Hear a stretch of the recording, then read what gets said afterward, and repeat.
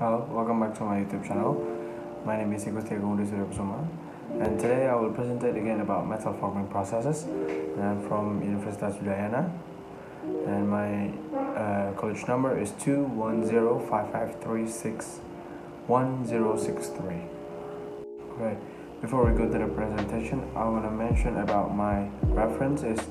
Most of my references from Handbook of Manufacturing Process, How Product Components and Materials Are Made by James G. Brolla, and another is from other website and journal from Google. Okay, in today's video we're gonna talk about three topics. The first one is milling, the second one is screw threads, and the last one is broaching. Okay, first one is milling. So milling is a means of creating a desired surface with a rotating multi-tooth cutter. So each tooth of the cutter removes material as the workpiece advances against it. So the axis of rotation of the cutter may be either horizontal or vertical. So the cutter can provide cutting action on its side or at its end of the face, or both. So the cutter rotates rather rapidly and its position is normally stationary. So the work moves past the cutter with a suitable depth of cut at a relatively slow feed rate. So milling is the most common machining operation for producing flat surface. But slots and contour or stepped surface and screw threads can also be produced. Okay, the first subtopic from milling is face milling. So face milling is produce a flat surface at a right angle to axis of rotation of the cutter. Depending on the depth of the cut, some machining also takes place on the periphery of the cutter. So for flat surface, face milling is generally preferable to peripheral milling. From the standpoint of tool economy, simplicity of setup, and a cutter rigidly, however, the operation is limited to flat surface. The second subtopic from milling is peripheral milling. So this milled surface is flat, is parallel to the axis of rotation of the cutter, and is produced by cutting teeth located on the periphery of the cutter body. The operation is usually performed on horizontal spindle machine. So the milling cutter or cutters are mounted on a arbor that has outbound support. The surface may be flat or contoured depending on the profile of the cutter. So flat and contour surface slots and keyways are machined by this method. So you can see the example photos show both peripheral and face milling. Okay, the third subtopic from milling is end milling. So this end milling uses a cutter commonly of smaller diameter with teeth on both the end face and periphery. So the approach is versatile in that slots, resist, and profile can be machined. So machining can be also carried out in areas not accessible to other type of cutters. However, the leg to diameter ratio of end mills is high and they can be supported only at one end, so they are less rigid than cutters for other milling methods. So lighter feeds may be required to reduce cutter deflection. So material removal rates are less than with other milling methods, and accuracy may not be as great as use the cutter. So the fourth subtopic is slab milling. So slab milling is peripheral milling with cutters that produce a flat surface over a wide area. So the axis of rotation of the cutter is parallel to machine surface. So the cutter often removes large amounts of materials. Sometimes two or more cutters are used per arbor with opposing hexes to balance cutting forces. So we're going to the fifth subtopic from milling is form milling. So form milling is when the peripheral cutting edge of the milling cutters are ground with a form rather than in a straight line. That form is transferred to the workpiece as the milling operation proceeds. So the operation is called from milling. Milling of gear teeth is a common application of this approach of the form milling. So we're going to the sixth subtopic from milling is gang milling. So gang milling is simply milling with more than one cutter on the arbor of the milling machine. So they produce multiple surface on the workpiece with one pass of the cutters. So also see straddle milling as follows from the example photos. We can see plain milling center, side face milling cutters, arbor to go to the workpiece. Then a gang milling operation can be produced. So we're going to the seventh subtopic from milling is straddle milling. So straddle milling, we can see as the example photos, involves the use of two cutters, one on one arbor with a space between them. So the two surfaces are cut in one pass, but the area between them is not machined. As we can see, the workpiece and side milling cutter is on the right, and spacing colors, arbor and machine tables, we can drag it to the left of straddle milling. Next, we're going to the eighth subtopic from milling is fly cutter milling, which is fly cutter milling is involved the use of a single point cutter rather than a multiple tooth cutter to perform a milling operation. So it is a face milling with only one cutting tooth. The method is useful for producing flat surface in a tool room situation where the optimum multiple tooth cutter may not be available. Obviously, cutting feet rates are much less than with face mills, but may be satisfactory when fly cutters are the only tools available and requirement are for only one piece or small quantity. Okay. Still in milling, we're going to the ninth subtopic is pin routing. As we can see, the pin routing example photos at the right is initial routing, second tool ready for routing, simultaneous balance routing, simultaneous grooving, both tools before drilling and turning operation. Then once the drilling operation has started, it's time start to be turning operation. Both tools cut simultaneously, and initial milling operation and face thread milling is on route. So after that, this pin routing is involved the use of a template guide, the movement of high-speed routing cutter, a small diameter and end mill. So typically, the process is used to blank flat stock of sheet metals or other materials. Stack of thin material can be cut by this method to produce a multiple parts. The 10th subtopic from milling is spot facing. So spot facing is a simple operation that normally is used to provide small flat bearing surface perpendicular to the axis of a hole. So for bolt head or nut, an end cutting rotating tool is fed into the workpiece along the axis of the bolt hole. So often with a drill press rather than a milling machine. So this depth of cut is often not critical as long as the surface machine is flat and perpendicular to the axis of the bolt hole. So the operation is the same counter boring, except that the depth of the cut is shallow, only enough to create a flat machine surface. So it most commonly performed on castings and forgings where the surface prior to the operation has some irregularity.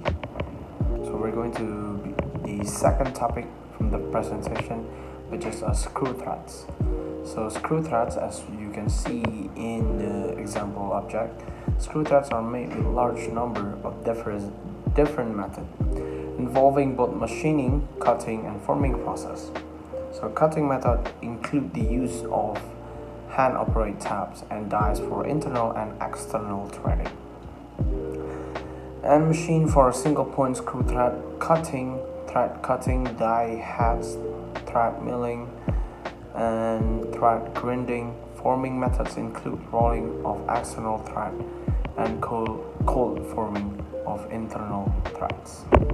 First subtopic from screw threads is hand diaxonal threading. So this hand diaxonal threading is a typical external hand threading die. These are called bottom or acron dies and are useful for cutting screw threads in prototype and limited quantity production. So the die is placed on the end of the screw blind and is rotated with a wrench like a tool. So it fits itself forward at the lead rate of the screw as it cuts the threads. So second subtopic from screw threads is internal thread tapping. So this internal thread tapping is utilized taps. The tap is rotated like a drill or a reamer and is self-fed actually into the hole in the workpiece create an internal thread. Taps can be positioned and fed manually and rotate with a hand tool or can be used with a drill press like automatic screw machine with a tapping attachment or a special tapping machine. So tapping machines and attachment have the capability of reversing the rotation of the tap to remove it from the work after the thread cutting is complete. So these solid taps are used for internal threads of 0.050 in or 1.2 mm to 6 or 152 mm 5 diameters. So collapsible taps automatically retract the cutters to clear the new threads and do not have to reverse the removal, but are not available for diameters less than about 11 per 4 inch or 32 millimeter. So they are 5 usable for diameters up to about 24 inch or 600 millimeter. Going to the third subtopic from screw threads is single point screw thread cutting. So it's the lead operation, a form cutting tool that has a profile corresponding to that of space or space between the required screw threads. Makes repeat passes along the workpiece. So the cutter is attached to the lateral carriage and is moved longitudinally along the bed by the lead screw, which is geared to provide the rotational rate needed to produce a screw of the proper pitch. Both external and internal threads can be generated by this method as shown schematically. Method is used for large screw as we can see in the example photos, for which die heads are not available or impractical when quantities are small or when the material is difficult to machine. Okay, we're going to the fourth subtopic from screw threads is thread cutting and die heads. So these are efficient, accurate, and widely used in production threading. So they are used on all kinds of leads and screw machine, on a drill press, and as part of special threading machine. So have sets in insertable multitude cutters that are changeable when different pitches of thread are to be machined, or when the cutters need resharpening, like button dies. Die heads are self-feeding at the lead rate of the thread. So at the end of the cut, the cutters retract automatically for rapid withdrawal. So perhaps the largest single application is pipe threading on special small machines that can be transported to building construction sites. So the fifth subtopic is thread milling. So thread milling is utilizes a form milling cutter.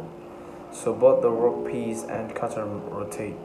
Most cutters are the multiple rib type, but single rib cutters are also used.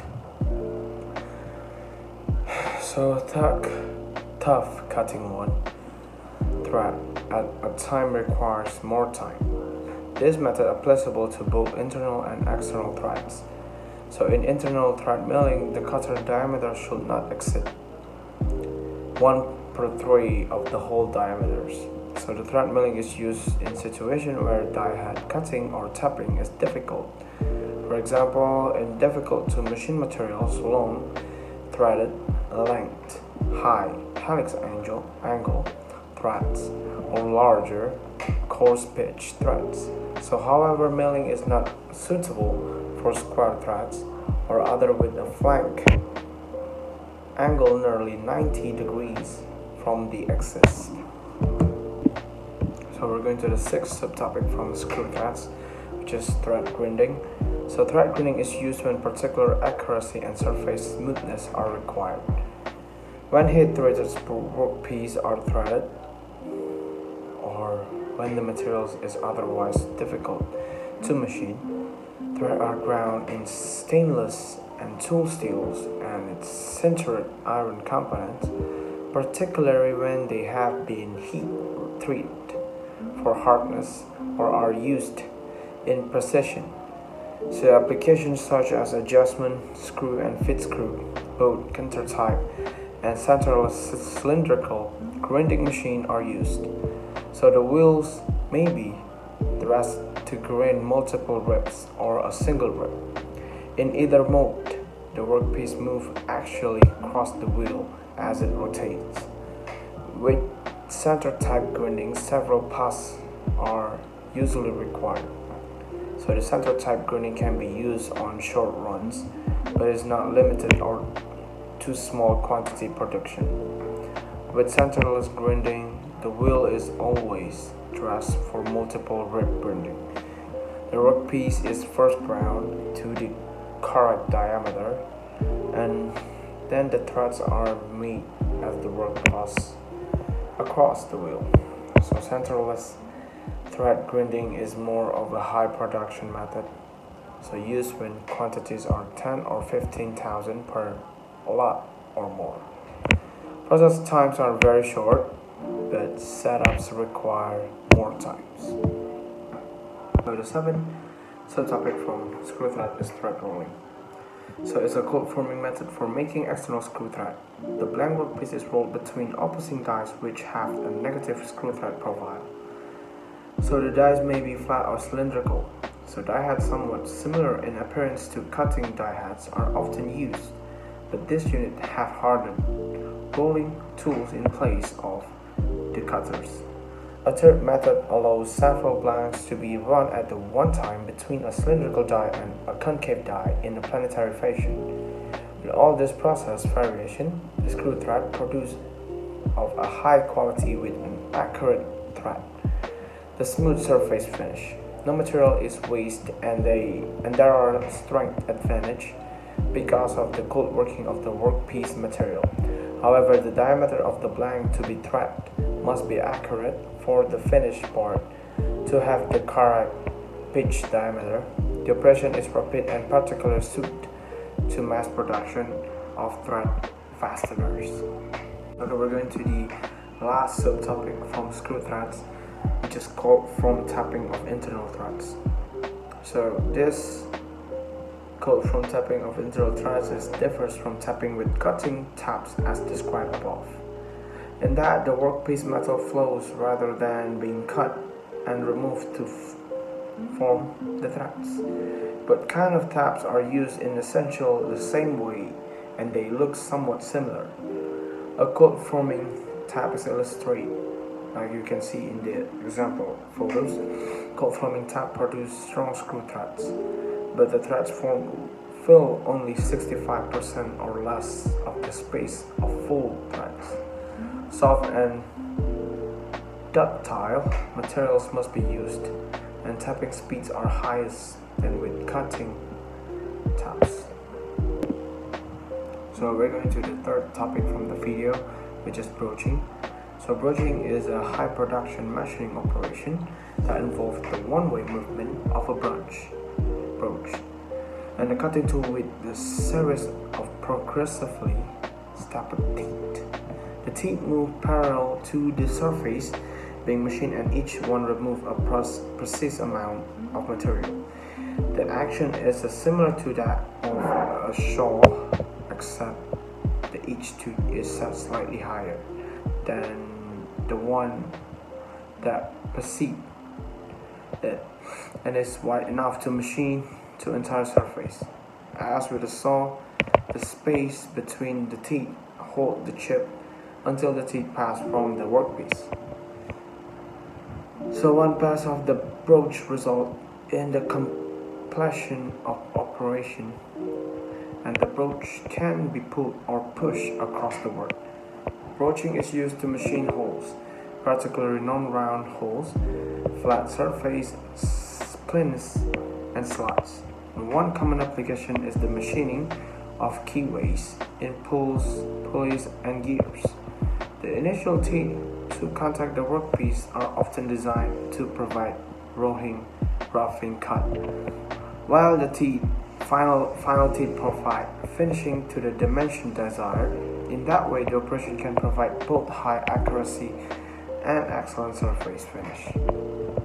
And then this operation is rapid and particularly suit the mass production condition.